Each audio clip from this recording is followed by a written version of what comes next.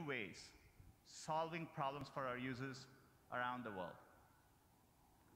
Last year at Google I/O, we announced Google AI. It's a collection of our teams and efforts to bring the benefits of AI to everyone. And we want this to work globally, so we are opening AI centers around the world. AI is going to impact many, many fields. And I want to give you a couple of examples today. Healthcare is one of the most important fields AI is going to transform. Last year, we announced our work on diabetic retinopathy. It's a leading cause of blindness, and we use deep learning to help doctors diagnose it earlier.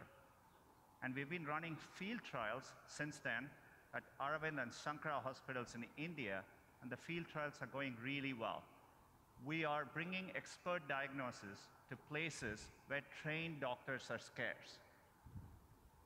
It turned out, using the same retinal scans, there were things which humans quite didn't know to look for, but our AI systems offered more insights. Your same eye scan turns out holds information with which we can predict the 5-year risk of you having an adverse cardiovascular event, heart attack or strokes. So to me, the interesting thing is that more than what doctors could find in these eye scans, the machine learning systems offered newer insights. This could be the basis for a new non-invasive way to detect cardiovascular risk.